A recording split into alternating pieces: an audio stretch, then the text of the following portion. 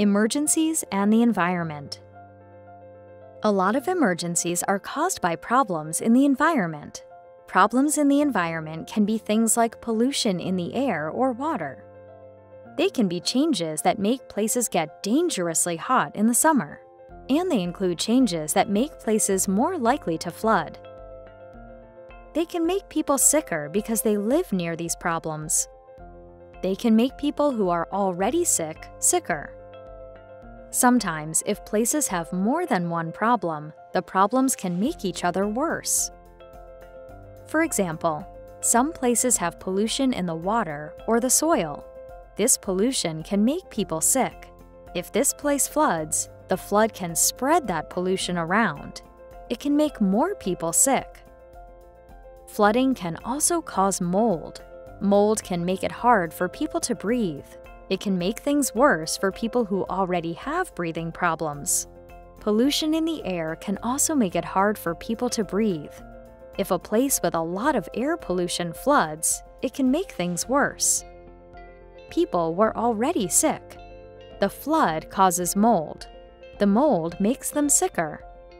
Communities with environmental problems can have worse emergencies. Just like emergencies, some communities have more problems in the environment than others. The government knows that some communities have more problems in the environment than others. Poorer communities and communities of color live near pollution more often. These communities get sick from this pollution more often. These communities have less money to fix health problems from pollution. Sometimes, these communities have worse environmental problems because of racism. Racism is when people or groups are treated unfairly because of their race. Sometimes entire communities are treated unfairly because of racism. Environmental justice means thinking about how things like racism make some communities have more environmental problems. Racist policies let polluting businesses run near communities of color more often. Communities without much money or communities of color were forced to live in places nobody else wanted.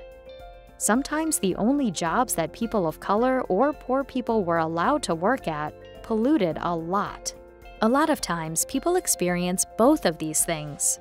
People without much money get hurt more by problems in the environment. People of color get hurt more by problems in the environment. People of color also often have less money. A lot of people are in both groups. People with disabilities are also more likely to be hurt by problems with the environment. Some problems in the environment are more likely to make us sick. Pollution can make people become disabled. We are more likely to get sick from pollution.